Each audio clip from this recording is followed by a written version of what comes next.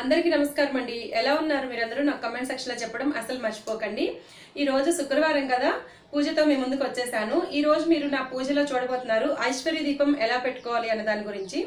ఐశ్వర్య దీపం అనేది ఉప్పుతో పెట్టుకుంటామండి. ఉప్పు శ్రీ మహాలక్ష్మి స్వరూపం కదా, ఆ విధంగా ఉప్పుతో దీపారాధన 21 శుక్రవారాలు చేస్తే మీరు అనుకున్న పనులు ఏదైనా బలమైన కోరిక కోరుకొని ఈ 21 రోజులు కానీ శుక్రవారం రోజున ఐశ్వర్య దీపాన్ని పెట్టుకునేటట్లయితే మాత్రం ఖచ్చితంగా లక్ష్మీ అమ్మవారి అనుగ్రహం కలుగుతుంది.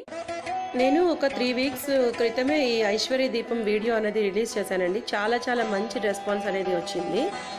అయితే ఇంతటి మహిమాన్వితమైన ఈ ఐశ్వర్య దీపాన్ని ఎలా పెట్టుకోవాలో ఇప్పుడు మనం చూద్దాము. దాని మీద చాలా కామెంట్స్ వచ్చాయి నాకు. సో అందుకనే కొంచెం మాడిఫై చేసి ఆ వీడియోని మళ్ళీ మీకు నేను వాయిస్ ఓవర్ ఇచ్చి పెడుతున్నాను. సో ముందుగా ఏదైనా ఒక మట్టి మూకుడుని కానీ లేదంటే ఒక ఇత్తడి మూకుడు, అంటే మనకి పెళ్ళిళ్ళప్పుడు ఒడుగులప్పుడు పాలికలు అంటారు కదా, అలాంటి పెద్ద ప్రమిదను ఒకటి తీసుకొని దాన్ని శుభ్రంగా నీళ్లతో కడిగి ముందు రోజే ఆరపెట్టుకోవాలి. దీనికి చక్కగా మొత్తం పసుపు అంతా కూడా నీట్గా పూసేసుకుని ఎక్కడ మచ్చలు లేకుండా బొల్లెలు లేకుండా పూసుకోవాలండి. ఎందుకంటే పసుపు ఎప్పుడు కూడా కలవకపోతే అది తప్పని మన పెద్దలు చెప్తారనమాట. సో అందుకని చెప్పి పసుపుని చాలా జాగ్రత్తగా రాయాలి. ఎవరి పాదాలకైనా రాసేటప్పుడైనా జాగ్రత్తగా రాయాలి. ఇలా మనం ప్రమిది రాసేటప్పుడు కూడా జాగ్రత్తగా మొత్తం అంతా కలిసేలాగా నీట్గా రాసుకోవాలి. నెక్స్ట్, ఈ దీపారాధన చేసుకునే రోజున నాన్ వెజిటేరియన్ తినొచ్చా అని చాలామంది అడుగుతున్నారండి. ఈ దీపారాధన చేసుకునే రోజున అసలు నాన్ వెజిటేరియన్ అనేది తినకూడదు. ఈ దీపారాధన చేసుకునే రోజున ఉల్లిపాయని మరియు వెల్లుల్లిపాయని కూడా అవాయిడ్ చేయడానికి ట్రై చేయండి మ్యాక్సిమం. సో ఈ దీపారాధన చాలా పవర్ఫుల్ అండి. ఆర్థికంగా ఇబ్బందులు పడిన వారికి మరియు ఇంట్లో మనశ్శాంతి కరువైన వారికి ఇలా ఏదైనా ఒక కోరిక బలంగా మనసులో అనుకొని 9 వారాలు చేయొచ్చు, మరియు 11 వారాలు చేయొచ్చు, మరియు 21 వారాలు కూడా చేయొచ్చు. ఇంకొకటి ఏంటంటే, నన్ను తరచుగా కామెంట్స్లో అడుగుతున్నది, ఈ దీపారాధన మంగళవారం చేసుకోవచ్చు మరియు శుక్రవారం చేసుకోవచ్చు. మరియు ఏదైనా గవర్నమెంట్ జాబ్ కోసం ట్రై చేస్తున్న వాళ్ళు కానీ, లేదంటే ఏదైనా బ్యాంకు లావాదేవీల నుంచి డబ్బులు రావాలనుకున్నవారు, కోర్టు లావాదేవీల్లో ఉండి ఆస్తులు మనకి చేతికి అందట్లేదు సమయానికి అనుకునేవారు కూడా మనసులో గట్టిగా నిర్ణయించుకుని ఈ దీపారాధన అనేది చేస్తే చాలా మంచిది. ఉప్పుకి ఏంటంటే ధనాన్ని ఆకర్షించే గుణం ఉంది, మరియు నెగిటివ్ ఎనర్జీని తీసేసే గుణం ఉంది. సో అందుకని చెప్పి ఉప్పుని శ్రీ మహాలక్ష్మీదేవితో కూడా పోలుస్తారు. సముద్రం నుంచి లక్ష్మీదేవి ఉద్భవించింది, అలాగే సముద్రంలోంచే ఉప్పు కూడా మనకి లభిస్తుంది. అందువలన సాక్షాత్తు లక్ష్మీదేవి స్వరూపంగా ఉప్పుని భావిస్తారు. మీకు గుర్తుంటే పూర్వపు రోజుల్లో మనకి ఉప్పుని ఉప్పు అని పిలిచేవారు, మహాలక్ష్మి అనేవారు, లేదంటే లవణం అనేవారు. రాత్రిపూట అసలు ఉప్పుని ఉప్పు అని పిలవకూడదు, రుచి అంటారు, లేదా లవణం వెయ్యి అంటారు. ఈ విధంగా ఉప్పుని శ్రీ మహాలక్ష్మి స్వరూపంగా మన పురాణాలు చెబుతున్నాయి, భావిస్తారని మన పెద్దలు కూడా చెప్తున్నారు.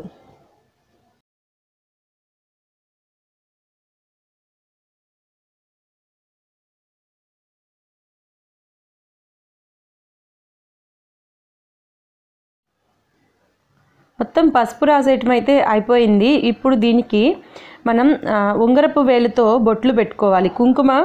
కుంకుమని యూజ్ చేస్తూ మొత్తం కూడా నీట్గా చుట్టూ మనం ఈ విధంగా బొట్లు అనేది ఈ వీడియో క్లిప్పింగ్లో చూపించిన విధంగా పెట్టుకోవాలి.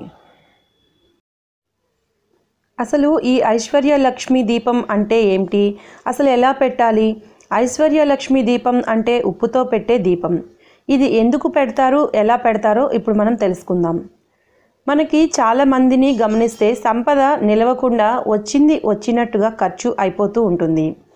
అప్పులు తీరకుండా అప్పులకి వడ్డీ పెరిగిపోతూ, వడ్డీలకు వడ్డీ, చక్ర వడ్డీలు, అలా వ్యాపారంలో లాభాలు లేకుండా ఇబ్బందుల్లో ఉన్నవారికి, అరాకొర జీతంతో ఆదాయం పెరగని వారికి, మరియు బాగా జరుగుతున్న వ్యాపారం వివిధ కారణాల దిష్టి వల్ల సరిగ్గా జరగకుండా ఉన్నవారికి, కొత్తగా ఏదైనా వ్యాపారం మొదలుపెట్టిన వారికి అభివృద్ధికి, అసలు ఏ ఆదాయం ఉపాధి లేని వారికి ఆదాయం కోసం ఈ ఐశ్వర్య దీపం, ఉప్పు దీపం మంచి పరిహారం. ఎలా పెట్టాలి అంటే, ప్రతి శుక్రవారం రోజు కానీ లేదంటే మంగళవారం రోజు కానీ ఉదయం కానీ సాయంత్రం కానీ ఒక పెద్ద ప్రమిద తీసుకొని దానికి పసుపు కుంకుమ రాసి నేలపైన చక్కగా ఈ ప్రమిదను పెట్టే చోట ముగ్గు వేసి బియ్యపు పిండితోని ముగ్గు వేసి దాని మీద చిటికెడు పసుపు కుంకుమ కూడా పెట్టి దాని మీద ఈ ప్రమిదను పెట్టి ప్రమిదలో ఉప్పు పోసుకోవాలి. ఉప్పు పోసుకున్నాక ఇందులో మరి ఒక మట్టి ప్రమిదని, చిన్న మట్టి ప్రమిదలు ఉంటాయి కదా మనం దీపావళి రోజున పెట్టుకుంటాము, అటువంటి మట్టి ప్రమిదలు 2 పెట్టుకోవాలండి. ఒక ప్రమిదలో ఎప్పుడు మనం దీపం పెట్టకూడదు. ఉప్పు పోసాక ఇందులో పసుపు కుంకుమ 2 అక్షింతలు వేయాలి. చక్కగా ఇప్పుడు ఇందులో మనం దీపాన్ని అంటే ఆ మట్టి ప్రమిదని పెట్టి ఆవు నెయ్యి కానీ లేదంటే నువ్వుల నూనె కానీ పోసి 2 ఒత్తులు ఒకటిగా వేసి వెలిగించాలి. ఈ దీపాన్ని వెలిగించాక దీపానికి సంబంధించిన ఏదైనా ఒక శ్లోకాన్ని చదువుకోవాలి.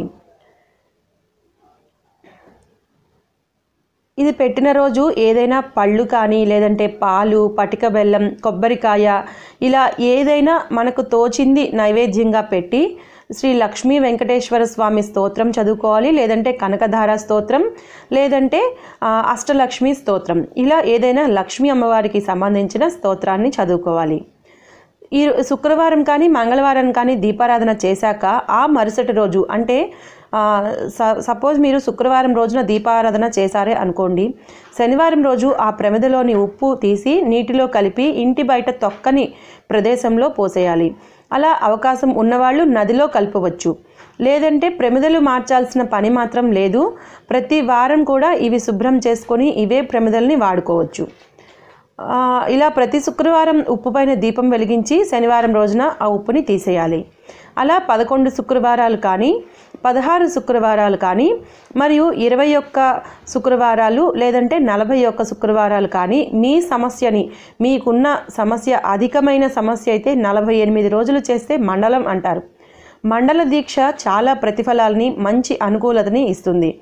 ఇలా 48 రోజులు మీ సమస్యను బట్టి చేస్తే మాత్రం ఆ సమస్య మీకు ఖచ్చితంగా తీరిపోతుందని పండితులు చెప్తున్నారు. ఇంకా ఈ దీపారాధన ఎక్కడ చేయాలి అంటే పూజా మందిరంలో ఈశాన్యం మూల, లేదంటే తులసి కోట వద్ద, హాల్లో చేసినా కూడా ఈశాన్యం మూల. ఇలా పెట్టడం వల్ల మంచి ఫలితాలు వస్తాయి. 41 రోజులు ఈ ఉప్పు దీపం పెట్టేవారికి శాశ్వతంగా ధనం యొక్క ఇబ్బందులు, ఆర్థిక సమస్యలు తొలగిపోతాయని మనకి పండితులు చెప్తున్నారు. కొందరు ఇది రాక్ సాల్ట్ పైన పెడతారు, కానీ రాళ్ల ఉప్పు పైన పెట్టడమే సంప్రదాయం. ఈ తీసేసిన ఉప్పుని ఇంటి బయట ఉన్న షింక్లో కూడా కలుపుకోవచ్చు. చాలామంది మాకు ఎవరూ తొక్కని ప్రదేశం లేదు, లేదంటే పారే నీళ్లు లేవు అని చెప్పంటున్నారు. ఇలాంటి వారందరూ ఏం చేస్తారంటే ఈ ఉప్పుని తీసుకొని వెళ్ళి షింక్లో వాటర్లో కలిపేసి డైల్యూట్ చేసి మనం షింక్లో పారబోసేయచ్చు. ఇలా ఇది ఎవరైనా చేసుకోవచ్చండి. ఇది కుల మత భేద వర్ణ ఏమీ లేదు, ఎవరైనా.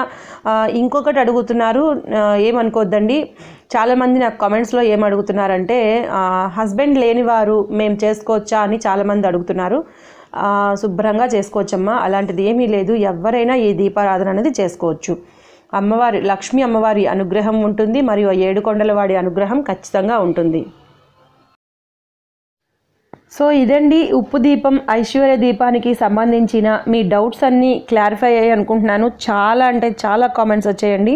ఆ కామెంట్స్ అన్నింటిలో కూడా ర్యాండమ్గా నేను తీసుకుంటే చాలామంది ఇదే డౌట్స్ అడుగుతున్నారు. ఆ ఉప్పుని ఎక్కడ పోయాలి, మరియు ఆ ఉప్పు దీపం పెట్టిన రోజున మనం నాన్ వెజిటేరియన్ తినొచ్చా, ఇవి ర్యాండమ్గా ఉన్నాయి కాబట్టి ఈ డౌట్స్ అనేది నేను క్లారిఫై చేశాను.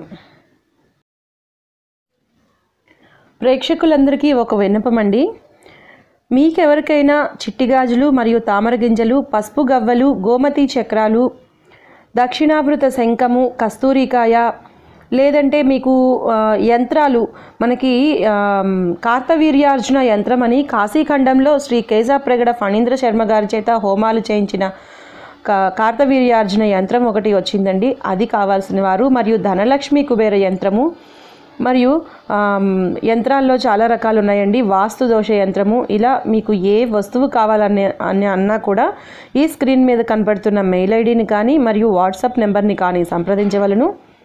మీకు ఎవరికైనా కొనాలన్న ఆసక్తి ఉంటే మాత్రమే సంప్రదించండి. వాళ్ళు కాల్స్ కన్నా ఎక్కువగా వాట్సాప్కి అయితే వెంటనే రిప్లై ఇస్తారు. మరి ఒక ముఖ్యమైన విశేషం ఏంటంటే రేపు వచ్చేది మనకి కార్తీక మాసం కాబట్టి కార్తీక మాసంలో జరుగు రుద్రాభిషేకం, శివాభిషేకాల రిజిస్ట్రేషన్ కొరకు కూడా ఈ నెంబర్ని సంప్రదించవలను. మొత్తం చూసారు కదా, ఈ వీడియో మీకు ఎలా అనిపించిందో నాకు కామెంట్ సెక్షన్లో చెప్పడం మర్చిపోకండి. ఇట్లాంటి మంచి మంచి వీడియోస్ అన్నిటి కోసం మన ఛానల్ని సబ్స్క్రైబ్ చేసుకోండి. ఈ వీడియో కనుక మీకు నచ్చినట్లయితే ఈ వీడియోని లైక్ చేయండి అండ్ మరి షేర్ కూడా చేయండి. ఇంకొక విషయం కూడా చెప్పాలండి, అందరికీ ఒక విన్నపం.